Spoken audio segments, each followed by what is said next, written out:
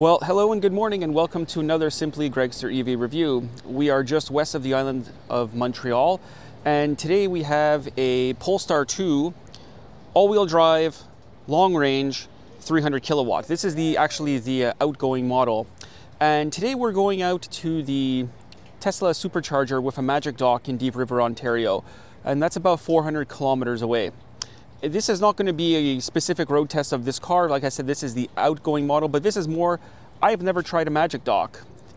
Tesla started installing Magicdocks on their Supercharger network last year, about a year and a half ago. And essentially it's a NACS to CCS adapter on the version 3 Supercharger. So that's what we're going to be using today. Like I said, I haven't used one. I've used a couple of the Supercharger networks in Europe with this car before. You've seen in previous videos. We're going to stretch the legs on the Polestar, and we're going to have some fun. So come along with us. So this is the car that we will be using today. A Polestar 2, 300 kilowatt version, about 400 horsepower, 78 kilowatt hour battery. I question the long-range effectiveness of this car. We left my house at 100% state of charge. We're already about 88, 89%, and we've only done about 30 kilometers, so that's not too great. But no, about 20,000 kilometers on this car. Pretty nicely spec'd. It's always hard to tell what specs these Polestars are. They made so many different models. So we are going to Deep River, Ontario. Let's just go through this quickly before this ends up being a 25-minute video for no reason, which will probably end up. So it says here, Deep River, Ontario, I will arrive at 14% on arrival, and that's with a charging stop at Electrify Canada in Ottawa. This site in Ottawa and I have quite the history. It is not a good history. This site is very hit or miss, mostly miss. We will try it. If not, there's another site in Canada that I do know of that we can go to. So yeah, first stop is going to be Ottawa. We'll probably get some, we'll stop there, get some coffee and food, and we'll charge up, and then we'll head to Deep River. We are at 352 kilometers, 3 hours and 40 minutes, including the charging stop. And as you see here, we are at 88% state of charge, which is what I said, 320 kilometers of range. For a supposed long range EV, this is, yeah, not too great.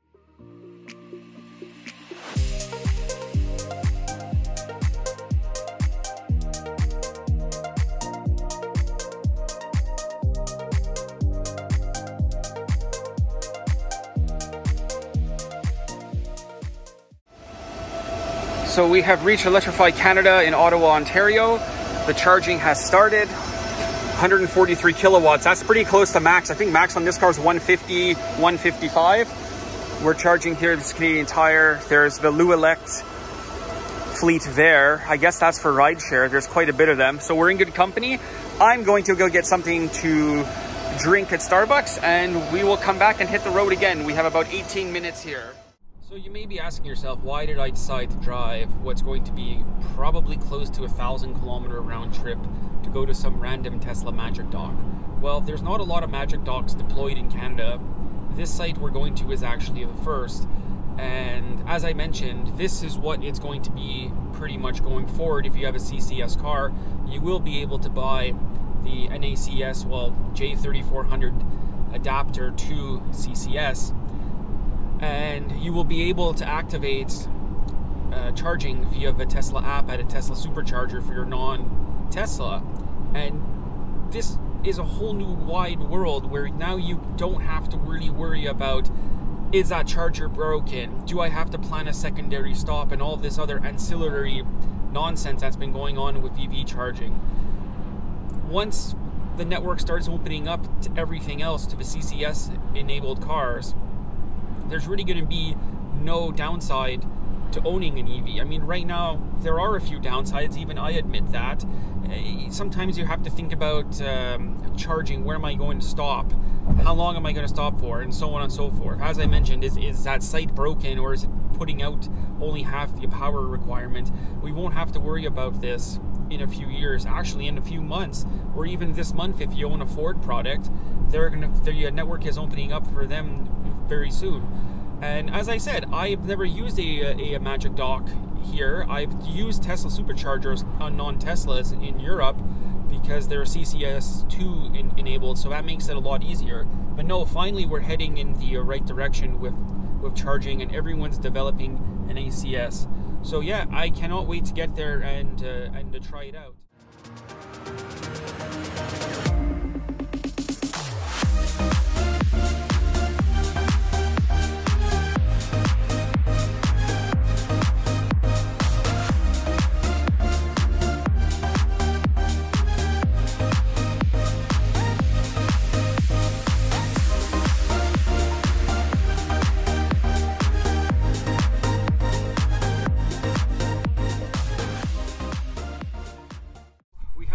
Here at the Magicdock, we're going to initiate the charge now.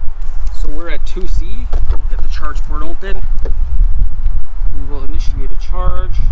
So we're going to click charge here on the Tesla app. It's a bit expensive, 82 cents a kilowatt hour. That's actually quite a lot. We're going to go 2C over here. We're going to click unlock adapter.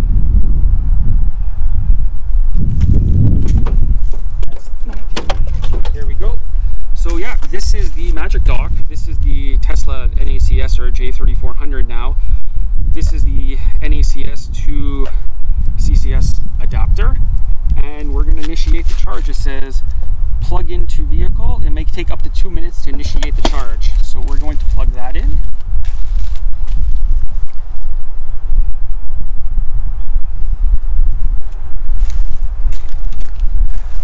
It is starting to initiate the charge.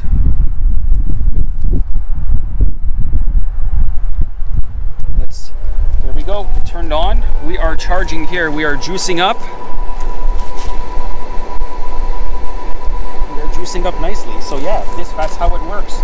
And it will actually tell you here on the app, it will actually tell you here on the app we're 130 kilowatts. And it will tell you everything that's going on, how much you've spent and what's the charging rate. Yeah, this is actually pretty cool. Let's have a look around at this site. So we are charging up nicely here at the Deep River, Ontario version 3 Tesla Supercharger with Magicdock. I just wish people would clean up their garbage at these places, or just keep it in your car, put it in a garbage can. But no, this is the actual dock here.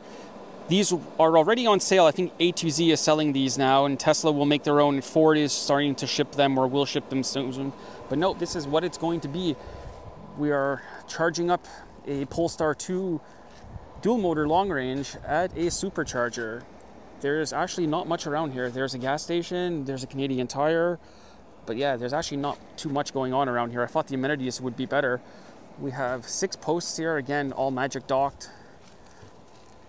And this was, I believe, the first Magicdock in Canada to operate. I've been meaning to come out here for a while, but no, it's all good. I've been to worse sites. I think we've shown worse sites on this channel. So far, the app was good. We're charging away. Let's see what we're charging at here.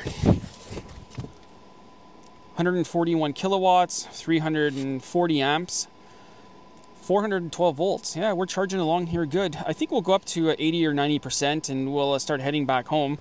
But yeah, this was a successful mission. It's not going to be cheap, but this is the only place between probably here in Ottawa, between Ottawa and North Bay to charge. There's another Magicdock in North Bay, so we'll stay here and we'll charge up.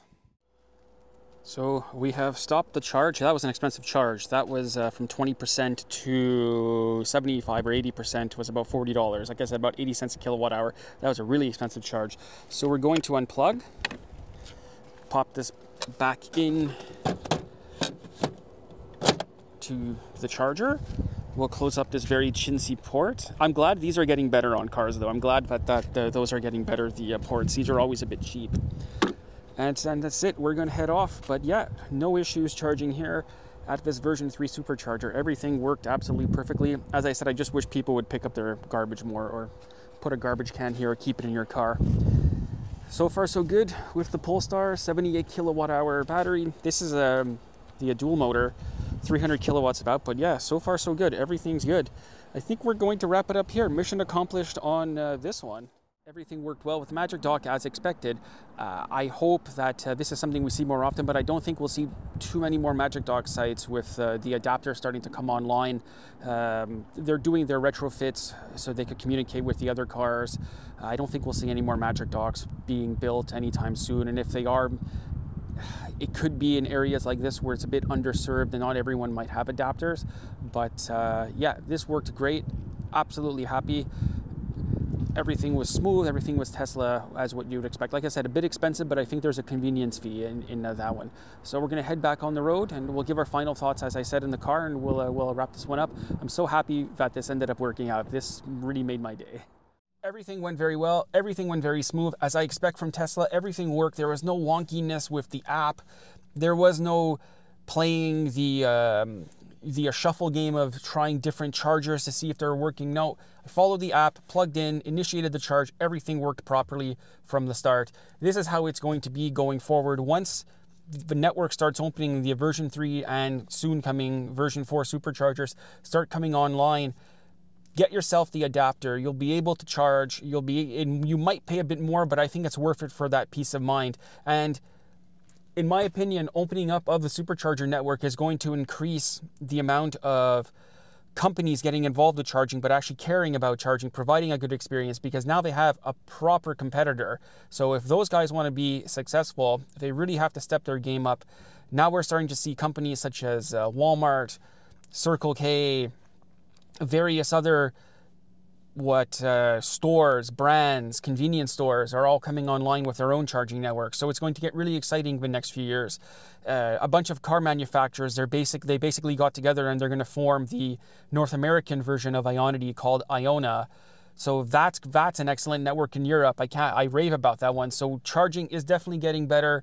Don't be put down by owning an EV, because here we are. We're literally in the middle of nowhere, Ontario, and we're charging up a Polestar 2 on a Tesla Supercharger. So I hope you enjoyed watching this video. Remember to please click like and subscribe, and we'll see you again soon.